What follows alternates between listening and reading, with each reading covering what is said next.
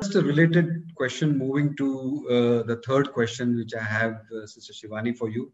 What happens is there were very many elderly people who were very busy, who were really working very hard. They may be doctors, industrialists, entrepreneurs, scientists, 70 plus, 75 plus. And suddenly, because of the pandemic, since last 1 year, more or less, they are confined to the house. They have not been able to go out because their children are telling them not to go. Their inner calling is also there not to go, and they are a little apprehensive, and sitting at home has taken a toll, to a large extent on their mental health, mental emotions.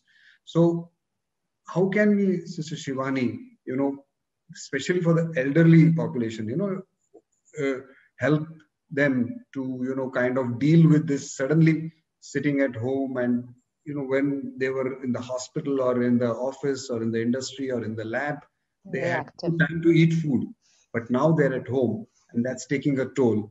So any words of advice, Sister Shivani, for this subset of people? Simple is first have a very clear cut lifestyle routine.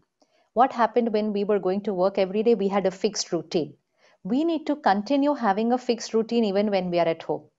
When a person stops having a routine, that's when the mind and the body starts going, okay, now why do I need to wake up early? I don't have to go anywhere.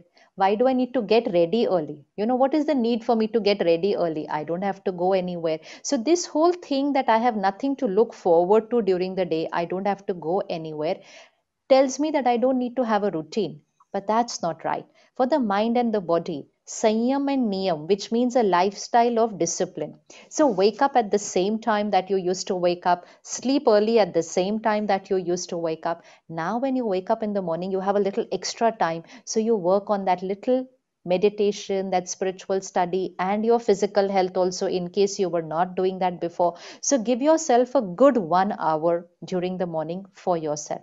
Second, even by being at home, because of all the technology that we have now and because of the ways that we are getting connected with each other, continue to be a part of your work. Don't think that just because you're not going now, you're not a part of your work. Because if you start feeling that you're not a part of your work, within another 6 months or 1 year, you will start feeling you're not wanted. You're not needed. Because what happens, a system gets used to working without you. Nothing stops for us. Today we go there, we are completely involved in the system. If we don't go for 1 year, the system will adapt without us. And then if we suddenly go, we might not be, and everything is got happening on its own. So continue to be a part of that system online. Right. Be a part of meetings, sit there in every meeting, have your suggestions exactly how you would do in the conference room. Get used to that digital platforms. You will be able to do most of your work online, and it's very, very important for us to do that. Then you have your fixed eating habits. Do everything you were doing when you were going there. It may be little lesser than that, but it's not completely over. That's for sure. We should continue doing everything digitally. You can also have a daily routine of certain hobbies which you were not able to do earlier. You Right. were not. Now engage in them. Keep your 1 hour for this, keep your little 1 hour for this, but have a schedule. Any person who stops having a schedule, it's only then when things start getting affected. If I have a schedule and if I'm in, and a very important thing that you can start doing is seva. Seva. Seva is very important, and seva can happen even from home, because right now we are not going to go outside anywhere. Get involved with NGOs, contribute your wisdom and experience of all the years only you have and nobody else in society has that. So give it to NGOs, give it to organizations, give it as a consultant, just as seva. You don't want anything in return. It's purely seva. Seva is going to give you a completely different energy here. Different energy.